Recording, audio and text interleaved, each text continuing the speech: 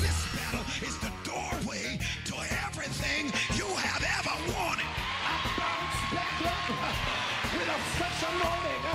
The fire won't go out.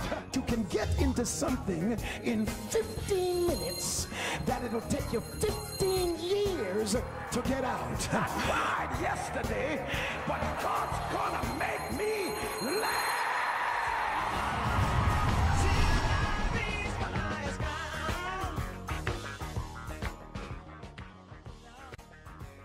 I'd like to read just a portion of Exodus chapter 3, just a little bit, and then I'm going to Jeremiah, just to embellish this point.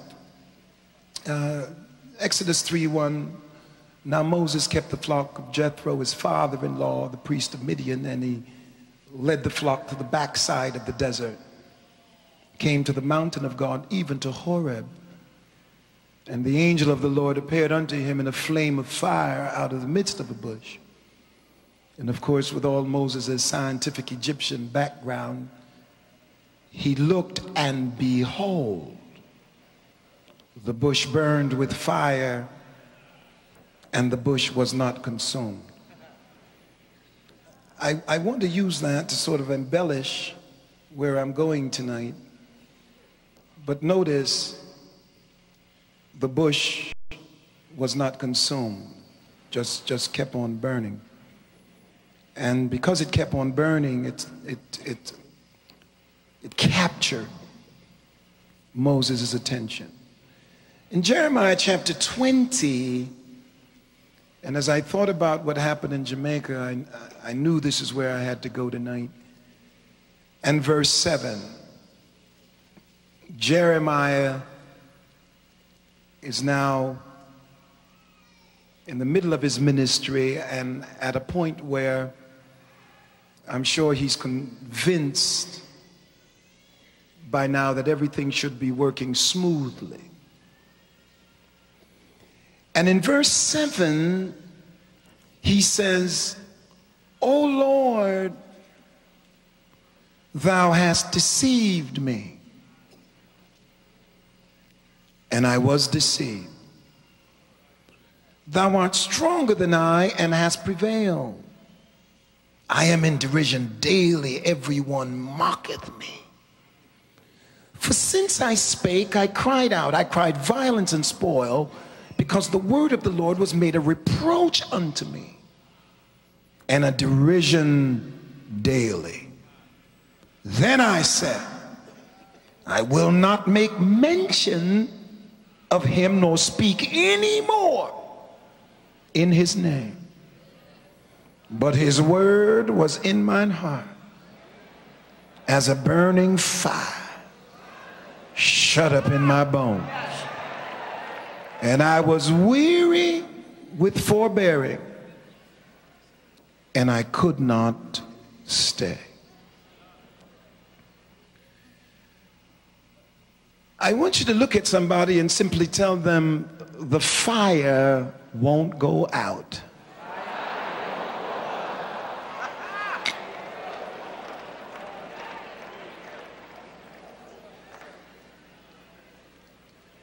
I'm not an Old Testament preacher. I will admit that. I'm not a storyteller type.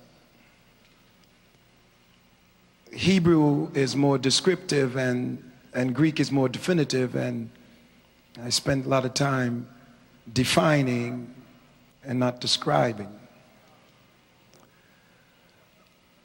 But I noticed something that is quite significant to all of us, and I would like to talk to gifted people tonight.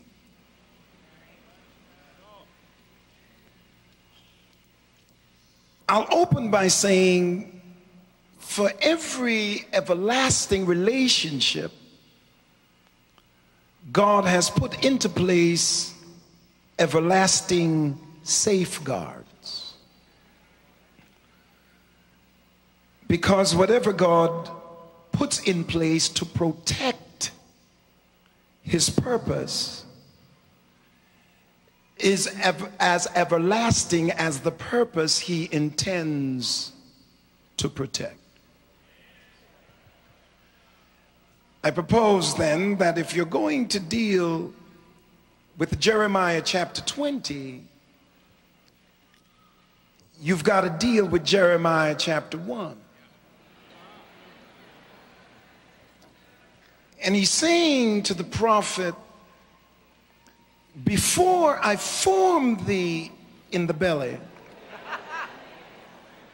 I knew. And before thou comest forth out of the womb, I sanctified thee. And I ordained thee a prophet unto the nation. It would seem to me then that God does not give Jeremiah's existence as a credit to his mother or father. He attributes the prophet's existence to himself.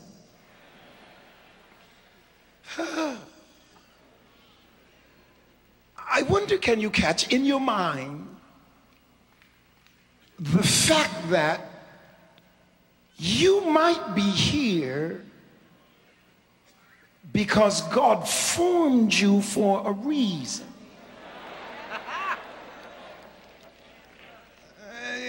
Not attributed to parents, so you don't live for your parents. Your existence is not attributed to your friends, so you don't live for your friends. It's not attributed to yourself, so you don't live for yourself. If God said, you are here because of me, then you can only live for the one who put you together for this life. He said, I formed you. Yes, sure, I fashioned you. That means that I took time out to especially put you together for what it is I want you to do. If I put you together for what it is I want you to do, then I will dictate what you do. Because if I put you together for what I want you to do, and you don't do what I want you to do, then I didn't put you together for what I want you to do, because whatever I put together does what I wanted to do. That's why you're losing some friends. Because they don't fit in the plan of God for what God wants you. Oh, help me tonight. Can I take my time? Oh, they turned the clock, they turned it off. It is here. He formed for his purpose. He didn't form you for your purpose. And so consequently, he has to get the notion of your purpose out of you in order to reinstate his purpose in you. Now the struggle is, once I have begun to move in my purpose, and God then begins to turn me from my purpose to his purpose, and that doesn't happen easily. I went to Moses just for a little bit here, and I want you to see something that was profound in my thought.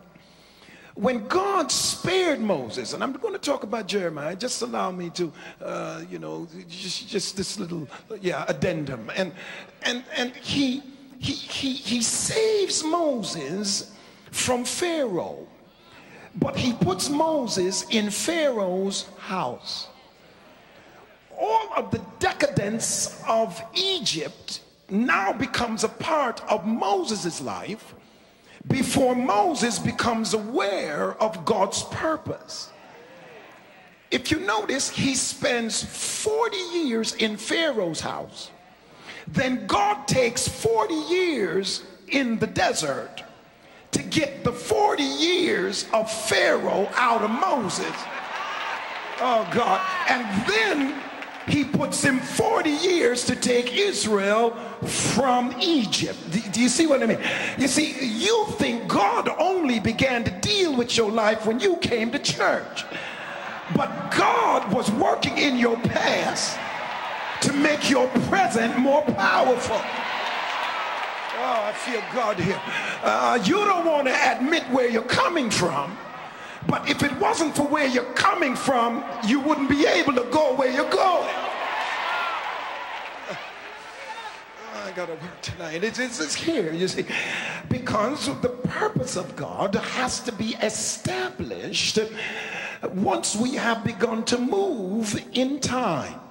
Anything that God has purposed, he purposed before you got here.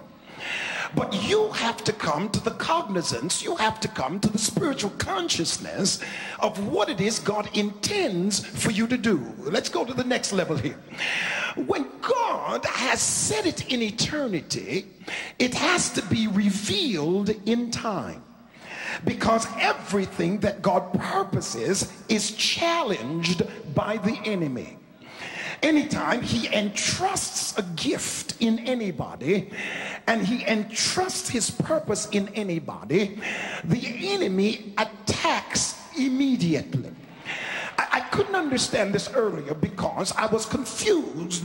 I thought that if God insisted, there should be no problem. And this is Jeremiah's dilemma right through here, because the gift of God is shrouded in mysterion, which means that through eternity the enemy does not know what God intends. If you understand that, you understand then that the mysterion keeps the enemy away, because the enemy cannot attack God anyway. He can't attack God because God is pristine in his power. He is omnipotent, and there is nothing the enemy can do because the gift is in the hand of God and it's shrouded in mystery.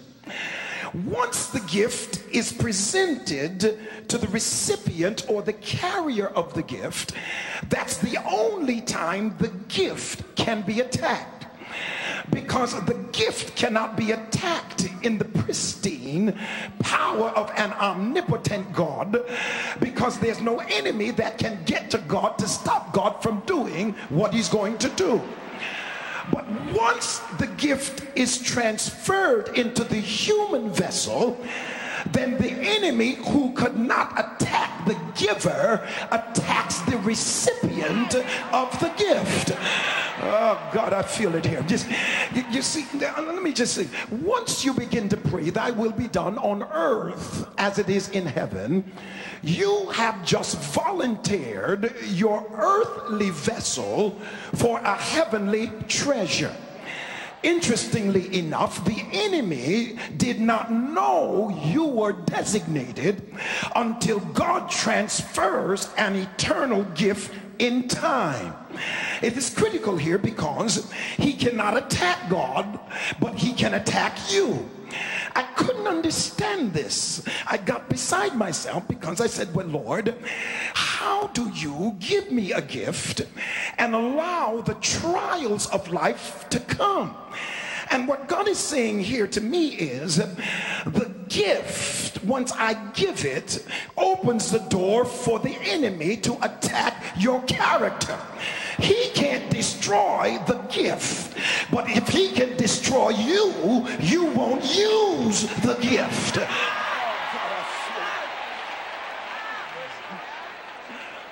I feel it here. This is why when you're gifted, you cannot expect to be gifted and not attacked. Oh God, I wish you could understand this, because there is no way that the enemy is going to get to the gift other than through you. But the only problem is, by the time the enemy finds out that you have the gift, it is already too late. How might I work this? How might I work this? You see, you have to understand the premise. Can I teach? I'll hoop a little later, but if you just allow me right through here. You see, how do you attack the gift, or how do you attack the purposes of God? You attack by attacking the vessel that God has given the gift to. Now, all of us believe Jesus is God.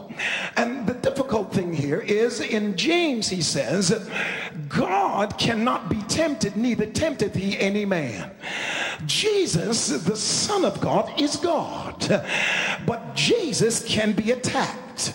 Why can Jesus be tempted when the Father can't? Because Jesus has an element that the Father does not have, and that is flesh. You see, once the gift is transferred to the flesh, then the enemy comes after the flesh to negate the gift. I feel it here. But here is where he went wrong. Because I know what I know, I have a double confirmation that I'm gifted. I know it in my spirit, and I know it when I'm attacked. Oh, I feel God in this house. Oh, so I don't go negative on the negative. I go positive on the negative. Because when the devil attacks me, he reveals to me that I am gifted by God. Too late. Oh, I feel the Holy Spirit. Now, can I? God is never reactionary. Touch your neighbor, say, I know you're going through something, but it's because you're gifted. I know they're talking about you, but it's because you're gifted. I know they don't like you, but it's because you're gifted. It is here. It is here. It is here now that we grasp the significance because of the mysterion. Understand the mysterion. The mysterion is something that God holds in his hand and is only revealed by his Spirit. It is not intellectual. It is not intellectual because you cannot gain this knowledge outside of the revelatory expression of the Holy Spirit. You can't get it. So when God reveals it and you become cognizant of your calling, that's when the devil finds it out. He does not find it out before. Now, because God calls the end from the beginning, and he gives all gifts in eternity and they're revealed in time, he has already factored what the enemy is going to do when you get the gift. But the enemy doesn't know. If the enemy knew, he would not have crucified the Lord of glory, because God already factored that the enemy was going to put him on the cross. But when he got on the cross, he released the Holy Ghost. The only thing the enemy is doing with you is releasing your power.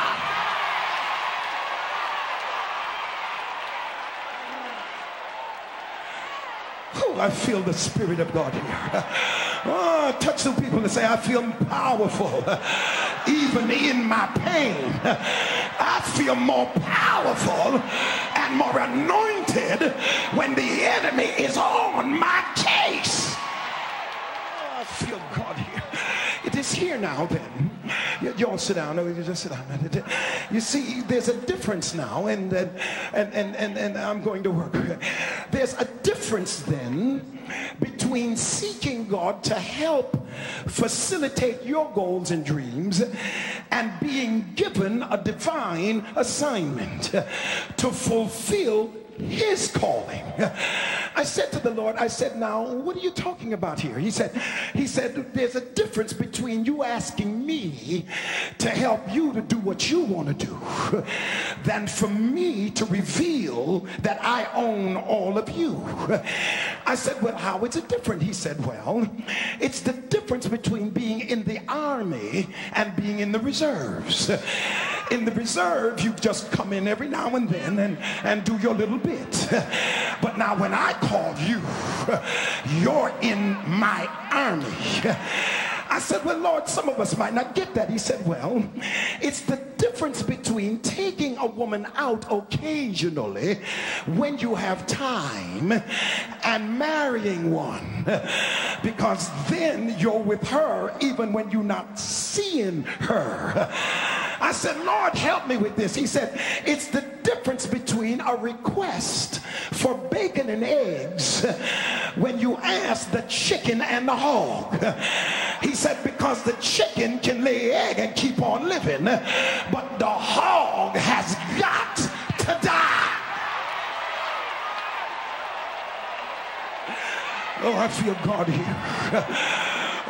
You see, when you operate then within the parameters of my choice and operate in the parameters of his choice, you're dealing with something totally and profound. I said, well, I must take it theologically, and if you doubt it, just go to the wilderness with Jesus. As he walks in the temptation of the enemy, he refutes and refutes him on every side. When I see Jesus under temptation, I see the master handling the word. I see power, I see strength, I see him talking on the edge with power that surpasses anything that we have ever seen. And then I see that same Jesus at Gethsemane, and now I have a total other picture. When he's facing the devil, he can move things up and down, but when he is facing God, things get a little difficult. He didn't ask God to help him get through 40 days of fasting, but when it came for his purpose, he began to say, nevertheless, not my will but thy will be done. It seems to me that it was easier to handle temptation than it was to handle the purpose of God. Can I just take it a little further? You will not travail over misunderstanding people like you will travail over misunderstanding God. You will not travail over losing $1 million house like you would over losing your church. You will not prevail, God, I know it's truth, over losing your charm, but you sure would have a problem losing your anointing. I heard David in the middle of his mess. You can take my crown, you can take my kingdom, you can take my house, but one thing don't you ever take from me. Don't take my anointing. Can I say this to you in all humility? It is easier facing the devil than it is facing God, because when I face the devil, I got God to help me, but when I face God, who? Oh, I feel the Holy Ghost. And so now it brings me to the text. When you understand this, you see now that this man has been moved by God. Jeremiah understood. He said, Lord, I know these people. I know their behavior, and I know how they act. I really don't want to do this. I don't want to do this at all. Gifted people who are moved by God don't rush to take the job. It's people who don't know what they're getting into. I feel like preaching in here. Oh yeah. If you run a poll on folk and you go down checking people who have great ministries, they were not running into that job. They had something else to do that was making good money. This ain't about money, honey. You can't pay me to preach. You ain't got enough money to pay me to preach, because it's like fire. I'll let that alone for a while. Give somebody a high five and tell them, for what I had to go through, you can't pay me for my gift. I had hell to pay. It is Jeremiah who is saying now, Lord, I really don't want to do this. And God begins to move on him to be a prophet. He is now prophesying, and the more he speaks and the more God shows his gift, the more the enemy comes after him. He is now in the middle of his ministry, and it would seem now that he should have no problems. And all of a sudden he is faced with a man called Pashur. Now Pashur held the office of the Nagid, and the Nagid is the commander. He occupies the front. He is also a Pagid, which means that he's a superintendent. Not only is he the chief, but he's the overseer of everybody in the house of God. I want you to notice that in spite of his position, God brings Jeremiah in, who is what we call a Lanabi. One man is inspired. So Jeremiah is in there because of inspiration, not because of oversight in terms of appointment. When you look at Pashur, he's in position because of his birth. Jeremiah is in position because of his calling. One man was born in place. Another man was born out of place but called into place. Oh God, I hope somebody's with me here tonight. Touch your neighbor, say it's calling that matters. It's calling. It's calling. Now, can I take it just a little further? Pashur held the office of chief overseer in the house of the Lord by appointment of man according to the virtue of birth, which means that he came into the job without any spiritual awareness. How can you be spirited without spiritual awareness? Now, if you will understand this, you will see then that Pashur is naturally selected, but Jeremiah is supernaturally selected. One man is coming by merit of his intellect. The other man is coming by merit of his contact. Oh God, I feel it. Now, anytime the devil notices your contact, he attacks you supernaturally because he wants to shut your mouth before it gets open. He wants to kill your gift while it's still in the belly. Now, Pashur is in place because of appointment. Jeremiah is in place because of anointing. One is appointed, the other is anointed. Can I take it to the next level? At this point, Jeremiah is the first man in a second position. I don't know if you've ever been there, but think about David and think about Saul. God anoints David to make him king, but now Saul is still the king even though David is anointed. And you have to learn to work with folk who you are anointed but they have the position. Oh God, I feel it here. You've got to learn how to walk with God through the valley of the shadow of death, of being the first person in a second position and still have the fire to tell the enemy, I am anointed and you are appointed and the victory shall be mine. Because when God gets ready, he's going to flip the script and turn.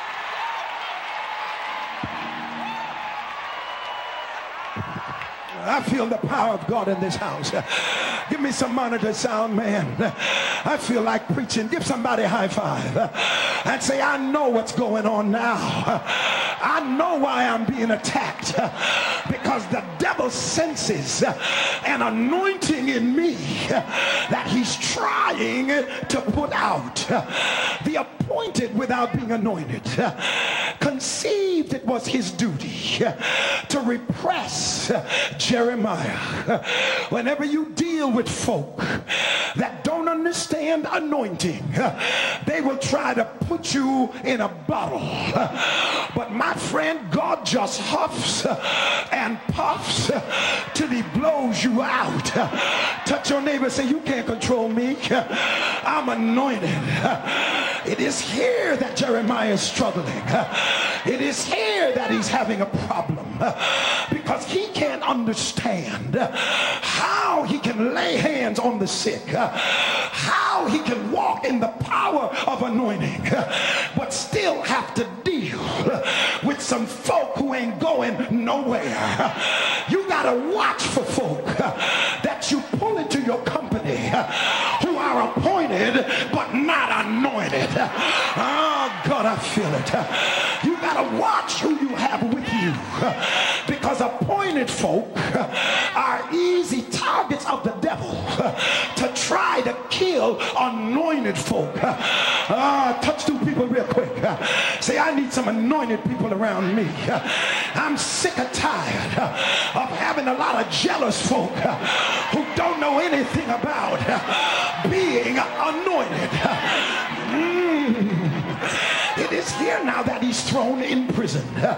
He's smacked and he's whipped, and he's trying to understand, how can this be? You call me, you formed me before my mother's womb. If anybody ought to have power, I ought to have it. But outside power isn't always equivalent to inside power, because it's the inside that determines, are you really called or are you really gifted? And so now he's opposed to by the appointed, and the natural is over the supernatural. But now remember that Jeremiah's God is, and Pashur's father was. The natural always was. The supernatural is always is. I feel like preaching now. You know where I am. Let's have some church. Touch somebody, say was, is. Touch somebody, say anointing is. Your birth was. Who your daddy was. Who God is. He is my Jehovah Jireh. He is my Jehovah Shalom. He is my Jehovah Makadesh. He is my Jehovah Rofika. He is my Jehovah Roa. He is my Jehovah Nisi. He is my Jehovah Sikkenu. And is going to be over was any day.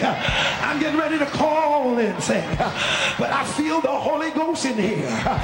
Jeremiah refused to complain, sad in his heart, but one day it hurt him so bad. He said, Lord, thou hast deceived me. In other words, I'm totally gone because I don't understand what I'm going through. I thought by now everything would be all right, but the more anointing I get, the meaner the folks are. I thought by now, with all the gifts that you've shown me, that by now folk would line up behind me and feel like I'm the best thing in the world. But it looks like the greater the anointing, the greater the affliction. But I'm beginning to find out that what I have is a real anointing, because if it wasn't real, I'd have quit a long time ago. Shake somebody's hand. Said, I tried to quit, but the fire would not go out. I feel like preaching tonight. I feel feel like lifting him up. I know the Holy Ghost is here. I know it's real. They tried to wet me. They tried to walk on me. They tried to wipe me out. The conspirators met. The liars had counsel. I had shadows and difficulties on all sides. But every time I said to myself, I'm walking out of here, something on the inside comes alive. I've been disappointed, but it won't go out. I've been talked about, but it won't go out. I've been walked on, but it won't go out. I've been hurt, but it won't go out. They tried to take my church, but it won't go out. They tried to tear me down, but it won't go out. Something on the inside is like fire shut up in my bones. I feel the Holy Ghost in here. Shake somebody's hand. Tell him it won't go out. They tried to shut me up, but I got more joy than I ever had.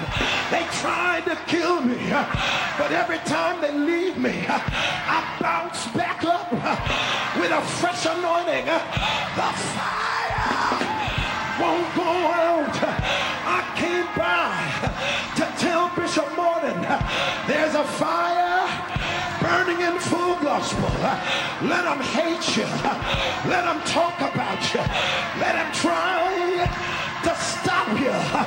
But when you sit on the edge and feel like quitting, God will turn up the temperature in your soul and the fire won't go out. Touch 3 people.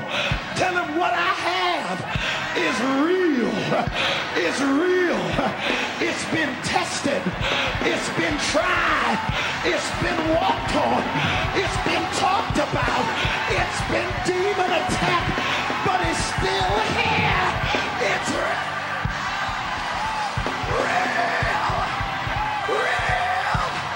It's real. Touch 3 people. The fire won't go out. I don't care what they say.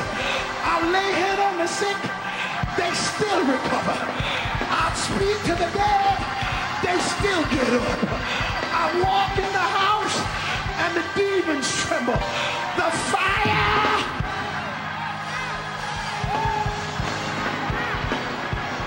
I feel God in this house. I feel God in this house. Tell somebody it won't go out. I don't care what they do. It won't go out. I know what you got is real.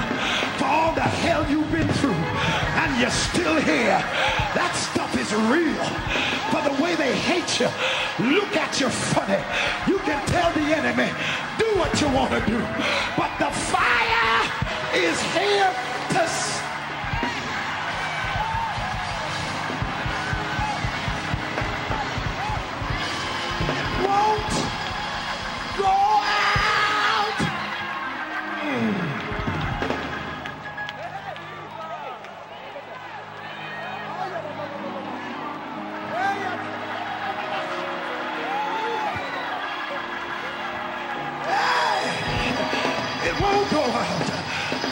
Say what I got is real because it's been tested.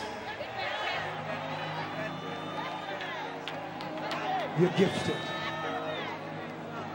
You're gifted.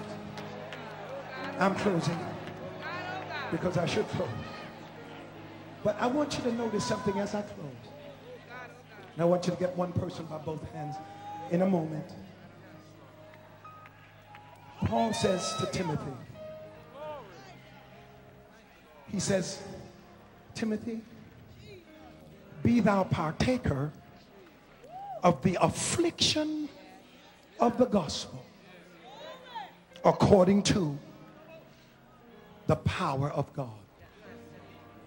And I'm saying that sounds awfully ambiguous, if not contradictory.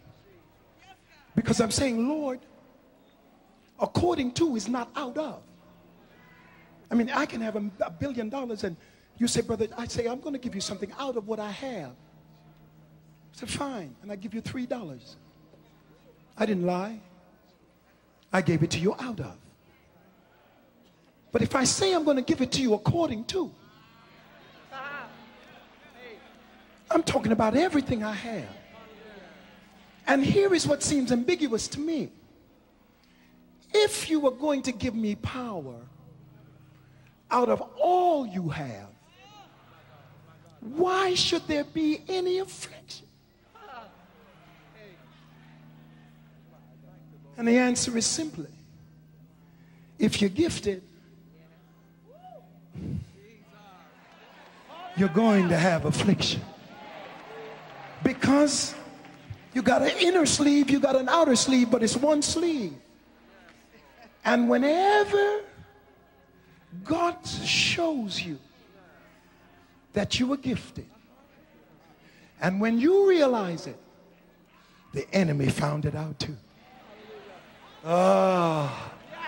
So now when he attacks, the same power that gifts me is the same power that protects me. But the process proves that what I have is real. Take somebody by both hands. Preachers get a hold to each other. If anybody ought to hold each other, we ought to hold each other. You're gifted. You're gifted. Peter said, think it not strange. It's not unusual. Full gospel, you're gifted. You've been attacked. I know it was God's will for me to go to Jamaica because I was attacked. They pushed the bus like they wanted to push the saints over. But when folk began to speak in other tongues and the anointing filled the bus. Gifted. Jeremiah said, I didn't understand, but I can't shut my mouth. Preach your way out of it. Sing your way out of it. Dance your way out of it. Worship your way out of it. Give your way out of it. Whatever he gifted you to do, just keep on doing it, because the fire won't go out. They've given you 3 months. The devil is a liar. You can't stop what God has ordained from the foundation of the world. And he knew what you'd go through.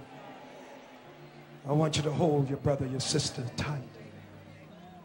I want you to hold them like they're on the edge of suicide. I want you to hold them like you know what they're going through. I want you to hold them like the anointing of God is going to pass from you to them. You've come against many trials. This has been a year of trials. Last year, the year before. But God told me to tell you that the trials are about over. God said, I've proven to the enemy that you will not fall. I've proven to the enemy you will not fall, because your fire will go out. God told me to tell you, I'm getting ready to turn up your flame. I'm getting ready to put you on high. I'm getting ready to put you so high that you're going to burn up the neighborhood with your zeal and with your anointing. I'm getting ready to turn you up, that when you go international, folk all over the globe will know that God has anointed you. When they bring up the lies, it'll consume it. When they bring up the conspiracies, it'll consume it. When they bring up the negatives, it'll consume it. When they try to put you down, they'll be consumed by the power of your anointing. And I claim it in the name of Jesus. Squeeze your brother's hand.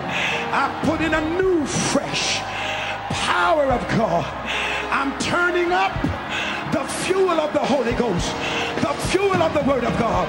Expect in the next few weeks an internal combustion that's going to light up your circumstance, light up your household, light up your family.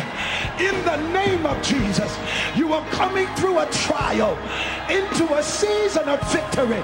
You have held out. You have been strong. You have proven the fact. It's not by power. It's not by might, but it's by my spirit.